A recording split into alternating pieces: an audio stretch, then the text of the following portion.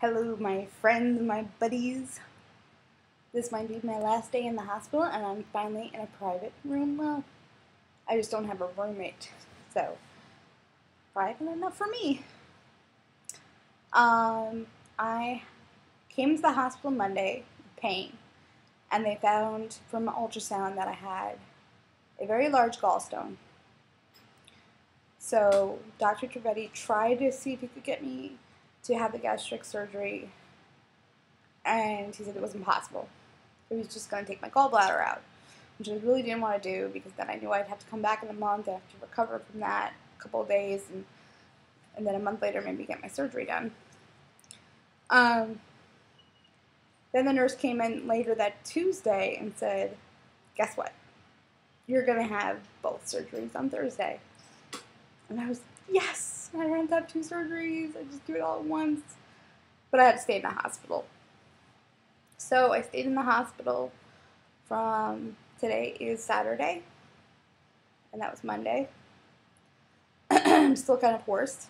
Got my barometer here. That was really weak. Hold on. The letter. Ooh, 1500. I was very hoarse from the anesthesia. So, I went pre-op. They gave me some Lovenox, and I don't even really remember, not Lovenox, they gave me something, and I don't remember even going under. It was that quick.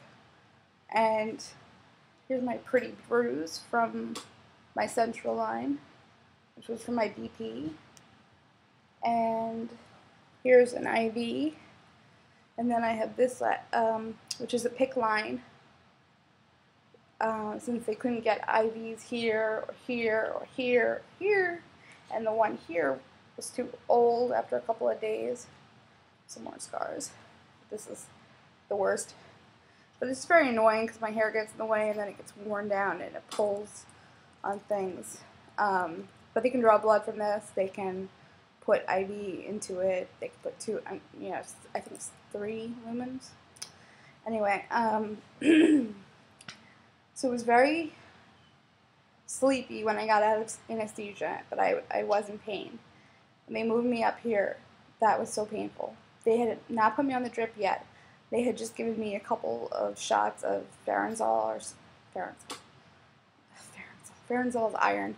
A couple of shots of painkillers, not on the drip. So when they moved me from one bed to the other, I was dying in pain. So they fixed that right away. It was very painful. I just kept hitting my button. Everything's kind of a blur. But then they told me that I had a hernia, a hiatal hernia, that was big enough to drive a car through. That's what my surgeon's PA said. And that I had a gallstone that was this big, like a ping pong ball, golf ball. And that my gallbladder was like the size of a sausage. It was like this big. And I'm like, you didn't save it? You didn't show it? So that was fun. So, but everything went good. Well, everything's fixed. I have like 9 incisions, I think, which is more than they normally do, but because of the 2 other operations along with the sleeve surgery, that's what they did. Oh, and I can't reach my pillow. I got a cool pillow that shows what they did in my sleeve and for people to sign it, and my book on what to eat, and these are my cups. I can have 30 over 30.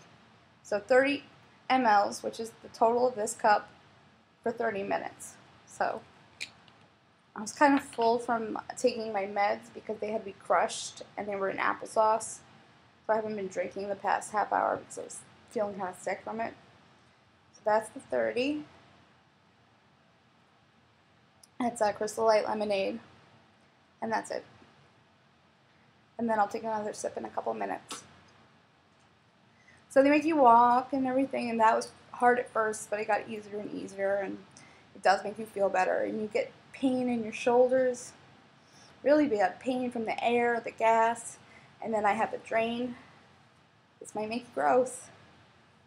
That has this stuff, which is blood, and gets sucked out.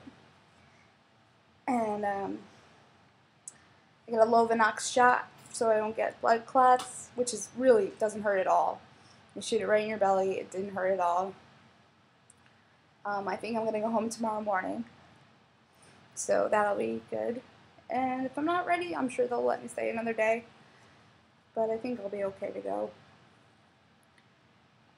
The hardest thing right now is just the crushed up pain meds because they're gross tasting. And it's a lot to get them down because the more you mix it, the more it takes you to get it down because there's too much stuff and you can't do it all at once. So I preferred it when they were just putting it right in my IV. But no luck. This can't happen when I'm home.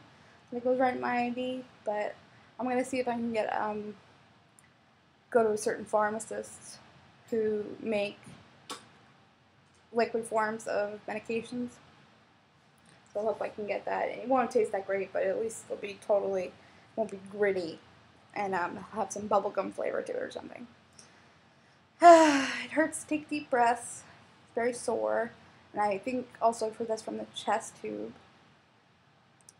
So I've only really been taking, I think 200 calories a day max. I had like a boost drink that had 220 calories, and I had broth,